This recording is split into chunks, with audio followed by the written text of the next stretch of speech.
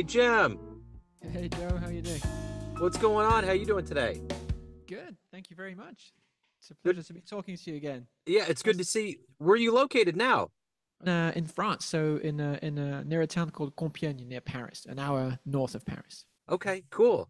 Well, the last time we caught up was in 2022, and I think we were right on that edge of the pandemic kind of easing up and still kind of surviving it. But now that we're out, you have Funk Aquarius, you have new things going on. Talk to me a little bit about how you got through that time period and how it feels to have new material out now. Yeah, it feels great. And yeah, we spoke last, and it was yeah, you're right. It was the end of the COVID thing, and I was starting to produce these things, like online with my friends recording in their homes, and I was recording my parts at my place. And so yeah, it's a new way of doing things, kind of, for me at least, producing stuff like that. And yeah, it's been exciting. So I've started this new. So the Aquarius Funk piece is also a microtonal tune, like the last one. I'm getting into microtonal music. Um, so yeah, that's one that I also have this. I've got this other project at the moment. It's kind of I recorded in the studio last year with the trio, and it's not microtonal stuff. This will come out later this year. But in the meantime, I've been producing these singles. So there was Bitcorn Soup and now Aquarius Funk, and I'm working on a third one now. So hopefully, one day they might form an album together if I get enough material, and it will all be microtonal stuff. So we have a sort of essential musical theme to it, like if I Yeah. do it that way. So what was kind of the idea, the driving force behind coming to this microtonal, this new sound? Yeah, so it's new to me again, yeah, but right, but composers have been doing it, for a long time in both Sure. the classical tradition and in jazz music and stuff. And when I was studying at Berkeley, in Boston back in wow, 2000s, yeah, in the late 2000s, right? Well, I had this teacher. One of my teachers was David Fusinski. You probably know his work Yeah. too, and he's a fusion jazz fusion guitarist, and he's got this double-necked guitar with one fretless and one fretted neck, right? And on the fretless, he plays all this microtonal stuff, and he got me into those well, that kind of music. And so there's several ways of looking at it. You can look at it through the classical tradition and see what composers have been doing, but also I'm interested in the more world music aspect. If you start studying the Arabic maqams, the scales they use in the Middle East, you'll see that they have lots of microtonal notes going on in there as well. So yeah, and Fusinski, he's interested in all of this stuff. Very open-minded musician, and he got me into that in the first place. So that's why it meant a lot for me that he accepted to collaborate with me on that first piece in 2022 on Bitcoin Soup. He was excited to play on that too, so that's great. And he's been really helpful too, in giving me feedback. And yeah, so it's great. It's great to have him as a sort of a mentor. And now we're playing together on this, so it's really cool. Yeah. So What about talk to me a little bit about the band. How long has it been around? How did it come together? How does it work?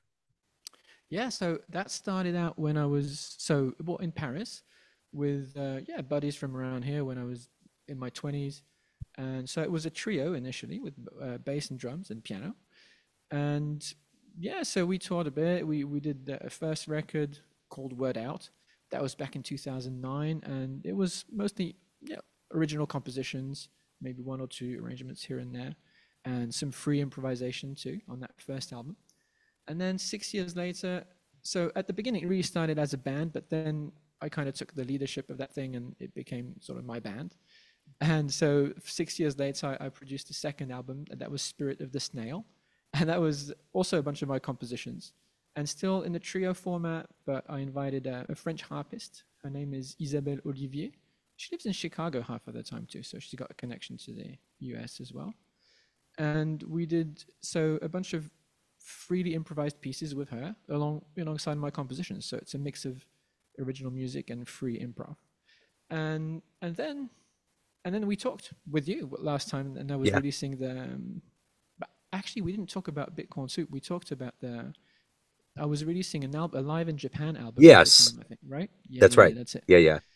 So that one, along with a single that one of the first things I produced from home, and it was called Lesser Vice, and that's a reggae dub kind of jazz vibe, that one.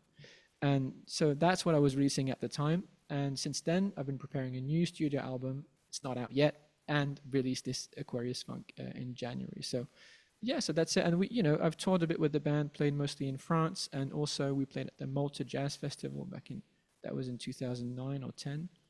And I played in Japan as well because so my wife, who's playing percussion on the track actually, she's Japanese, and we get to go there often. And I have mates over there whom I met at Berkeley too, and so I got a Japanese version of the trio. So we just last year we did a really nice gig in Tokyo. It was fun, small jazz club, but very intimate setting and very very nice. So I've got the Japanese team and sort of the French team, although I should really say international because I'm not really playing with French musicians here. It's an American drummer and Canadian bass player. So there you go. Yeah. So what are you ultimately hoping the listener gets from this? Well, I like to say if he can get their eardrums tickled by those microtones a little bit, that's nice because it's not. Yeah, obviously it's not a very mainstream thing to be listening to. Although I think more and more people are getting into it, but yeah, I hope they're intrigued by the sound, which again has been around for a long time. And traditionally, a lot of cultures have been using microtones. I mean, in the West, we ended up with this 12-tone equal temperament system that we know today, right? The equal division of the octave in 12, like like the keys of the piano, right? That's equally tempered since Bach, But originally, when you think about it, lots of cultures have been using different tuning systems for centuries and even more than that, millennia, right? So I'm just hoping that we can intrigue the listener a little bit and maybe give them some sort of make them want to check out some more microtonal stuff, Sure. different musics. Yeah. So what are you doing for live shows now that we're getting entering the warm months? The year is opening up more. What's going on with you as far as all of that? Oh yeah. So well, actually, we played a lot around during the winter, but that was with a different band. So I'm not going to talk about this today. But we do have. So I'm preparing for the CD release, which is going to be, and oddly enough, that Aquarius Funk piece is not going to be on the CD because again, that's like a side project that I'm building year after year. Yeah. But so yeah, I'm preparing that CD release. There'll be videos and there'll be a record, obviously, and a gig in Belgium so far. That's what I've booked, but I'm gonna release it. I'm gonna do a CD release in a club in Paris too. I mean, I haven't been in contact with them yet, but usually they always agree to have me there. So I think it's gonna work out. So yeah, that will be probably around September, and the gig in Belgium is in November. So in the fall there'll be stuff related to the new album, the new word out music. Yeah. Yeah. So the one thing about living through this pandemic was there was a lot of people that were leaving big cities. And I know Europe, like in America, especially like leaving New York, the rent was too high. There was a lot of uncertainty. Students weren't sure if they wanted to pursue this craft that didn't pay them a lot to begin with. But I think Europe always rolls differently with jazz. What's your sense now that things are kind of back into rhythm, live shows are happening, things are happening? What's the audience feel, the overall allure of jazz? Do you think it's stronger now, or what's your sense? Yeah, that's a good question. I don't know if it's stronger. Actually, when the pandemic hit, I was in living in New York City, so I'm one of those people who left New York, right, and to go to a more countryside place.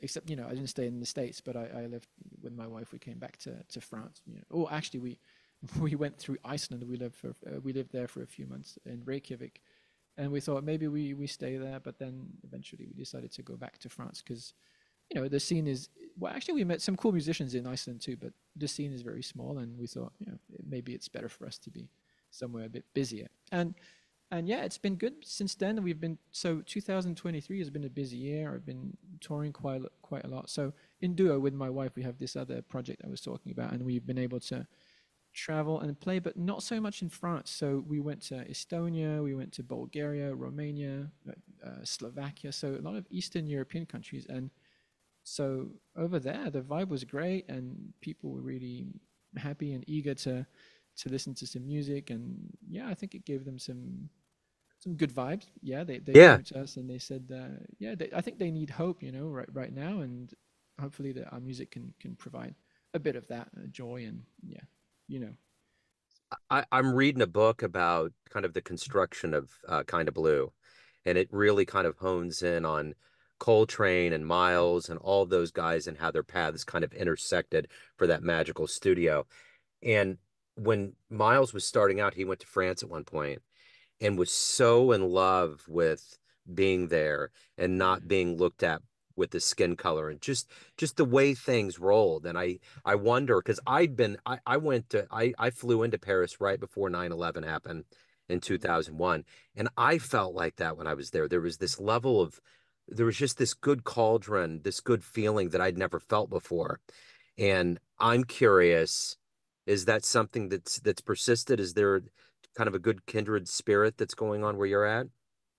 Yeah, you know, I mean, I think Paris is a very open place, lots of different cultures mixing and mingling, you know, because, you know, France used to have these colonies. So, I mean, it's not all good about it, right? But I mean, we have lots of different people in the city, and it's great for a mix of influence and music. So I guess it's different from when Miles was there because at the time it was probably, you know, a different era. Yeah, yeah, But yeah, yeah, it's still, you know, still happening, and now I'm finding a lot of that spirit in Eastern Europe actually, because I guess Eastern Europe is a bit like the way Paris was 50 years ago, you know. So yeah. you can, and I think people go out a lot. The cafes are more bustling. I mean, in Paris too, but and it's hard to get to find gigs in Paris nowadays because it's very crowded, and especially after the pandemic, everyone wants to play, which is totally normal. I understand it, but the rents are getting higher, and for the club owners, it's getting challenging too, and for the record labels too, you know. So they need to be